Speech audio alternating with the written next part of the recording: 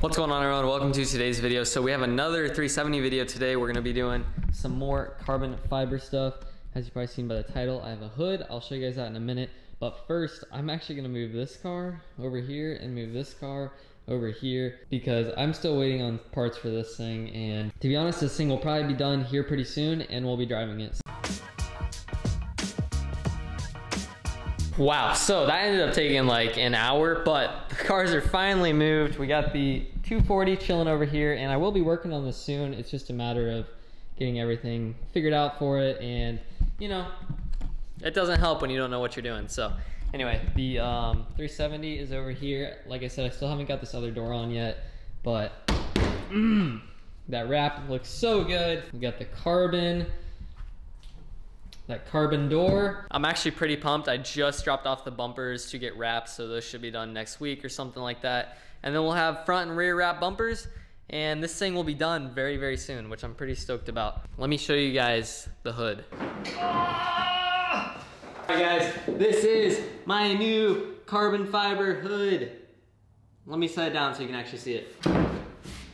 Carbon fiber's the new theme on this channel. And boom, look at this hood. This is a VIS hood. Quality of this thing's super, super nice.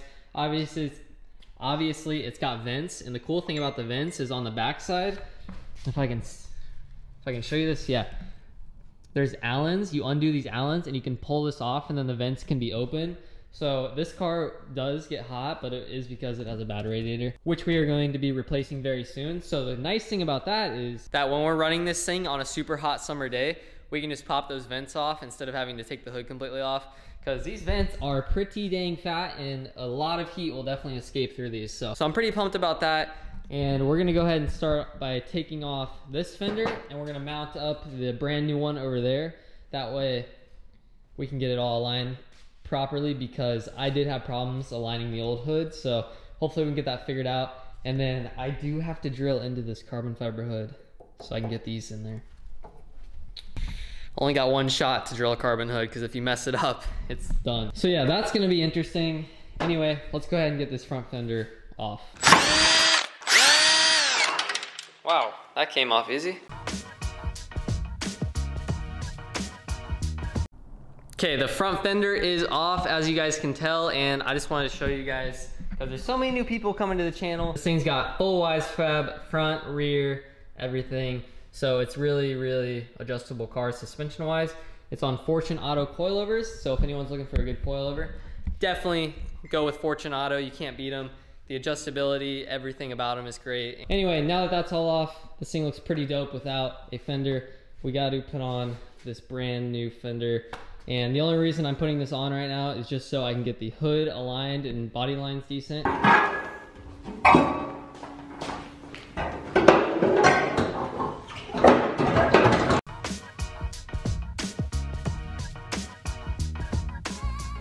Just got this black fender on there. Looks really good. Ah, oh, I didn't realize that was dented. That must have been dented in shipping. Oh well, that's kind of a bummer. Whatever. It's a drift car, you know, that's the saying. I don't know if I've shown you guys how much poke this thing has, but like, look at that. The wheel's pretty much straight right now. Actually, when the wheel's fully straight, it has even more poke, so I don't know what we're gonna do about that, because those are the smallest wheels I have that will fit with those brakes. Otherwise, I have like a 9.5, but that's gonna poke like crazy. So I think we're gonna end up having to go wide body front and rear on this thing. I don't know. I really don't want to, because wheel choices is very limited, but who knows? So anyway, gotta grab this hood hinge right here. Last time I put this on, it didn't align very well at all, so I'm gonna have to really hope it works this time. Okay, so kind of funny. It's been like 45 minutes, like not even kidding, it's been 45 minutes, and I've been looking at these two hood hinges right here, and somehow I have 3 driver's side hood hinges, and I've been looking for like 45 minutes at how this is possibly gonna work out, and then I realized, oh, I have a passenger one, and I went and found it, so that was the biggest waste of time of my life. I feel like an absolute idiot, but now we have the right hinge, and I have 2 other hinges. One's brand new, one's used. So if anyone wants to buy a 370Z hood hinge, hit me up. These things are pretty fire.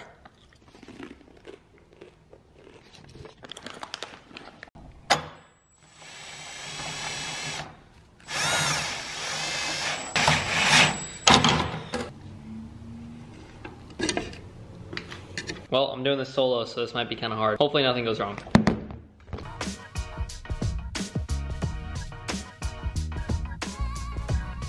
Okay, well the hood is on here right now. I just need to pop these little guys out, and then once those are out, we can go ahead and drop it down and see how it fits. Hopefully it fits good. Previously, it lined up absolutely horrific. That's why there was only one hinge in. That way I could wiggle the hood left to right to get it to fit. So, I don't know, fingers crossed. I'm gonna go ahead and pop these off real quick, and then we'll see where we're at. Okay, well I took those out and I laid the hood down, and yeah, we got a slight problem. As you guys can probably tell, that thing's never gonna shut, ever. So, kind of back to square one. I thought the hood was bent. I thought that old hood was bent, but that definitely was not the problem. I thought maybe the fenders weren't aligned, but that was definitely not the problem. I think I'm gonna run one hinge again. That, or the plan is to get 4 hood pins. I'll put 2 back here, 2 up front. But I don't know, that might not look the best. I would rather just run one hinge and then those 2, but anyway. I need to start this car up, so I think we're gonna start this thing up and pull it out, because it hasn't started in months and it needs to warm up. Here we go, time to push this thing outside.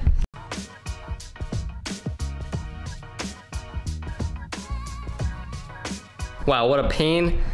This is my first look at this car with the purple, and wow. Oh my gosh, look at those doors. Incredible. Fenders look insane, the hood looks insane. Let's see if this thing will start. Super light doors. If I had to guess, she's not gonna start.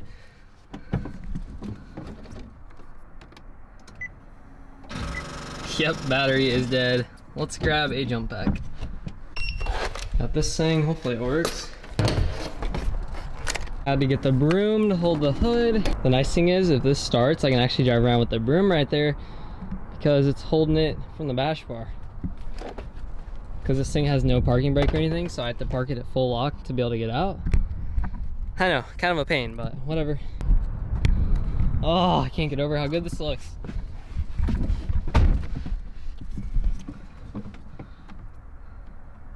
Come on. I hate drift cars. They never start. Take 5. Ooh, almost. I don't know if you guys can see that, but we're just under 12, so.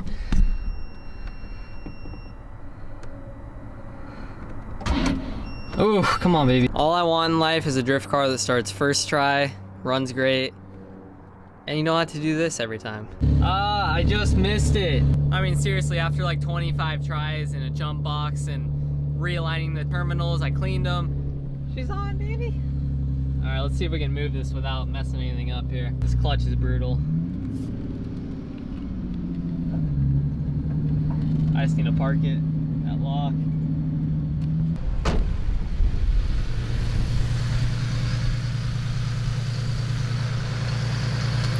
Grab all the tools I don't want to lose, because I might drive it around the parking lot a little bit. Both the front tires are flat.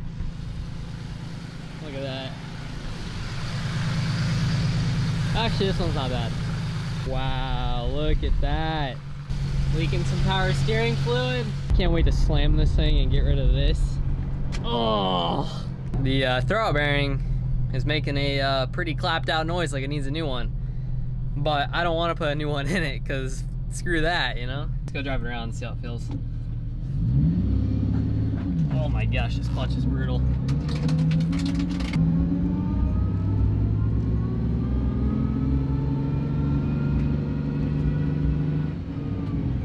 Hopefully you guys can hear that diff, because that is seriously like one of my favorite parts about this car, because it sounds straight cut. It sounds insane. It's a solid diff. Listen to that. So sick. Well, everything sounds healthy, which is good. No weird noises, no weird leaks besides power steering.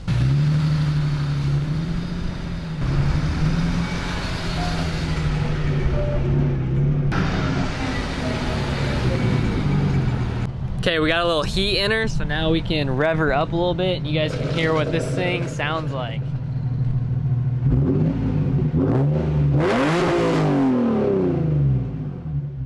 Sounds pretty good, pretty clean for a 370. You know, VQs are not my favorite sounding cars in the world, but I think it sounds pretty good. Don't ask me what the exhaust setup is because I literally have no idea. I know for sure a muffler delete, but I don't know what else. But otherwise, yeah, it sounds pretty fire. And I'm really missing the police theme already. I might have to do another car with police theme at some point. Revs so fast. This thing's warm, runs great still. Haven't started in like probably 3 months. I'm gonna pull it back in the garage, turn it off, check over everything. It's nice having a drift car that actually works. And just like that, we're back inside. And I don't know if you guys can tell, but the radiator is like smoking because of that crack that I was talking about. So as soon as this thing's done appearance-wise, I'm for sure gonna take care of that radiator, the power steering rack, and I think it needs one rear axle. Pretty stoked. Carbon hood. I would shut it, but I really want that radiator to cool down. So anyway, this is my new carbon hood for my 370. Hope you guys enjoyed this video. I know I didn't get hard mounted either. It's because I'm gonna go think about how I wanna do it. So anyway, thank you guys for watching. Don't forget to like, comment, subscribe. Make sure you follow me on Instagram, Awesome Berner. Peace out. Why do I make my drift cars this nice? I'm so dumb. Yep. This is all gonna get destroyed.